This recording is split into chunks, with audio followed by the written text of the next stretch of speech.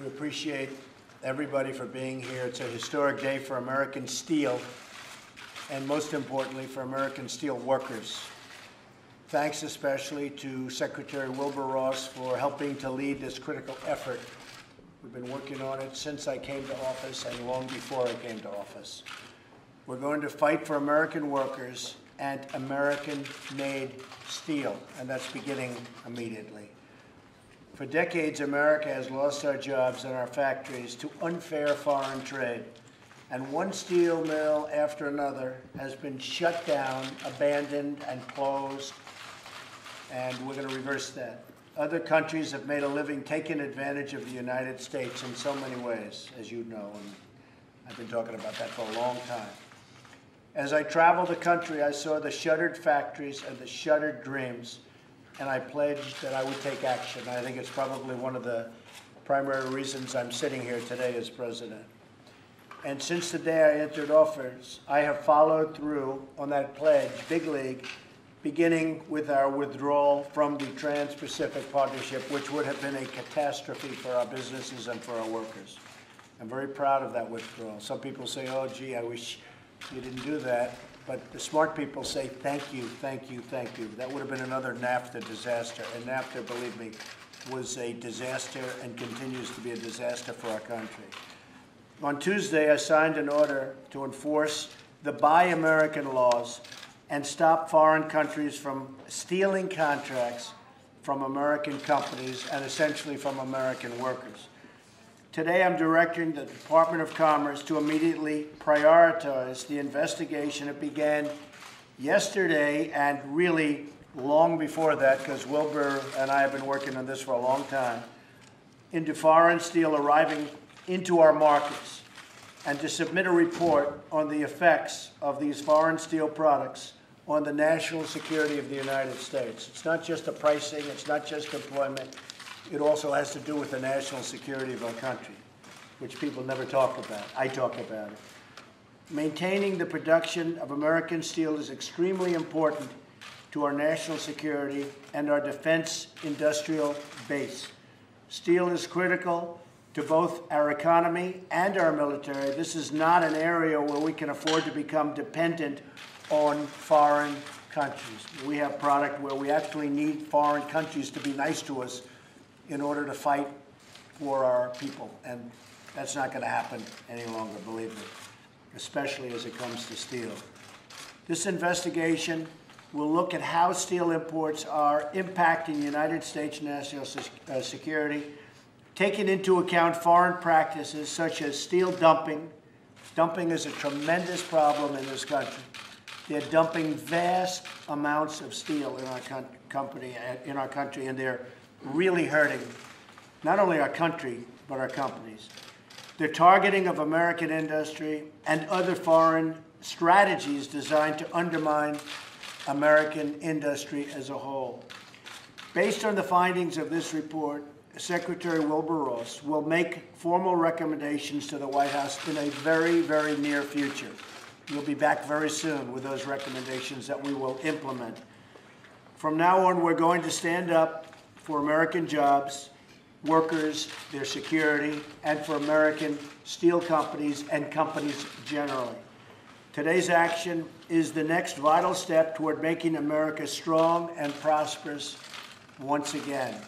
And I want to just add, I wasn't going to do this, but I was in Wisconsin the other day, and I want to end and add by saying that Canada, what they've done to our dairy farm workers is a disgrace. It's a disgrace. I spent time with some of the farmers in Wisconsin, and as you know, rules, regulations, different things have changed, and our farmers in Wisconsin and New York State are being put out of business, our dairy farmers. And that also includes what's happening along our northern border states with Canada, having to do with lumber and timber. The fact is, NAFTA, whether it's Mexico or Canada, is a disaster for our country. It's a disaster. It's a trading disaster. And we'll be reporting back sometime over the next 2 weeks as to NAFTA and what we're going to do about it.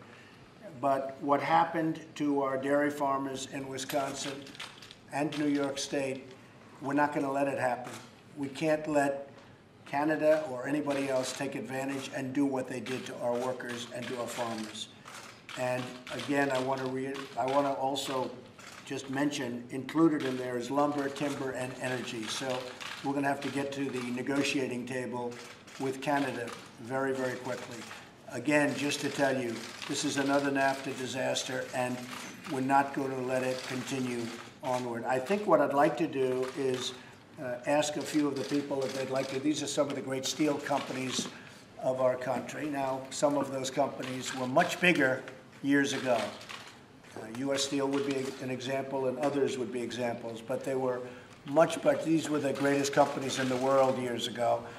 And today they've been hurt, but they'll be great again, and they'll be great, I think, very soon. We're going to impose very, very strict regulations on unfair competition from the outside world. Perhaps I could ask the head of United States Steel to say a few words. My honor, Mr. President, Mr. Secretary, I think the signing of this executive order clearly demonstrates your understanding of the fundamental importance that our industry has, not just to the national economy, but to our national defense. Thank you very much. Anybody like to say something on behalf of your company or your workers? Well, I would just like to thank you, Mr. President, and Secretary Ross, for this action to protect not only our industries, our employees, but frankly, our country. So thank you for this bold move. Thank you very much. Mr. President, on behalf of the workers in the industry, President of the Steelworkers Union, I have worked a long time with Wilbur, and we've been fighting this unfair trade for more than 30 years. Hopefully this executive order will give us the tools we need to grow our companies back and put people back to work. And I've had lots of faith that Secretary Wilbur Ross will help make that happen. I have to say the unions have been working with us very closely, and they've been great. So I appreciate that. Thank you very much. So we're going to sign, and this is a very important signing, and we'll be back over a period of the next 30 to 50 days, I would say, and maybe sooner than that. But statutorily, we probably want to take a very good, strong, hard study, and we're going to do something really great for our industry, but in this particular case, for the steel industry. I look forward to it, too.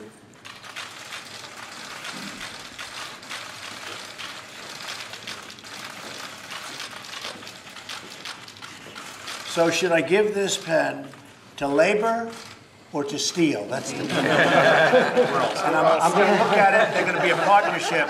So how about we give it to the union for a change? Should we do that? Huh? Come on. We're all on the same. You treat us fairly. That's all. Okay? You treat us fairly. President, how does this affect your dealings with China on North Korea? Are you concerned with this will affect that at all? Thank you. This has nothing to do with China. This has to do with worldwide, what's happening. The dumping problem is a worldwide problem. Thank you, press. Thank you, guys. Thank you, everybody.